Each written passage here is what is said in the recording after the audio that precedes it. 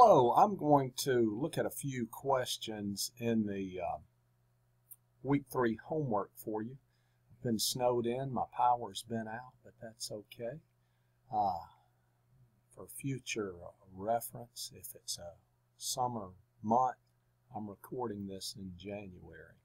The first question says the access code for a car's security system consists of 5 digits. The first digit cannot be 5, and the last digit must be even. How many different codes are available?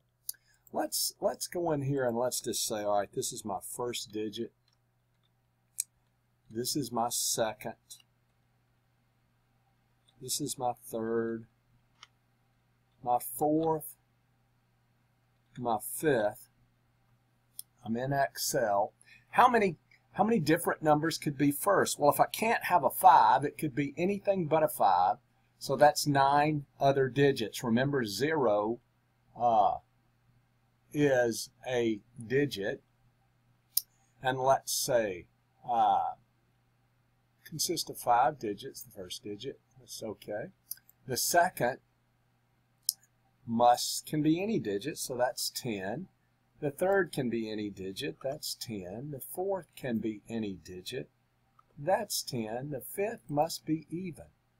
All right, so how many? 2? I think there's 5 even digits. And then we're going to multiply those.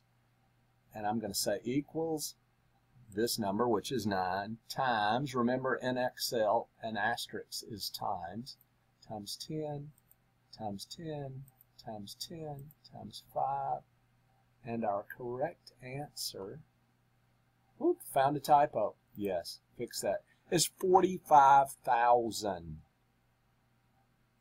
The tricky part to this one is understanding that 0 is an even number, and it is. Think about it. An even number must be a multiple of 2. 1 times 2 is 2, 2 times 2 is 4, 2 times 3 is 6. So our even numbers, we think of 2, 4, 6, 8. But remember, 0 times 2 is 0. So 0 is actually an even number also. So the answer to this one would be 45,000. Our second question, we are doing a little probability, and it says we are rolling a single die, a single 6-sided die. Find the probability of rolling a number less than 3. Think about it. There's only 2 numbers less than 3. Those 2 numbers are 1 and 2. So our answer would be equal to 2 ways of getting a number less than 3 divided by the total number of things that can happen, which is 6. And if I rounded that to 3 decimals, I would get 0.333. A pretty simple one.